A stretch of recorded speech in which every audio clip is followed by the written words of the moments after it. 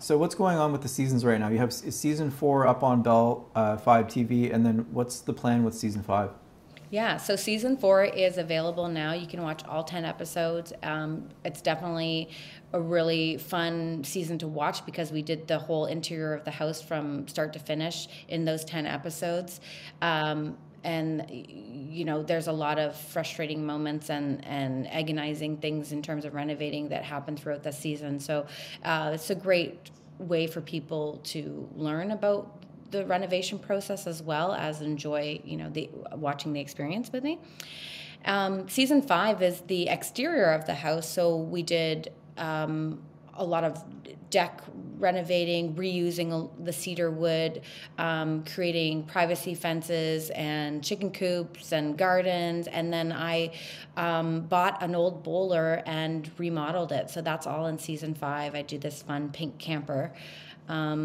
So season 5 will be 7 episodes that are geared towards outdoor projects. What was that? What was it said that you bought an old? A bowler, a What is bowler that? camper trailer. Oh, It's a fiberglass trailer that you pull with your car, and they were made between, I think it was like the 60s, like for about a decade in the 60s to 70s in Winnipeg, and they only made about 10,000 of them, and they've sort of, whenever you see that like classic like image of a camper that's just like it's like shaped like an egg with just like one tire on it and the little pulley, that's with the door that's kind of arched and rounded, that is the like the bowler is sort of like the classic icon of a little camper.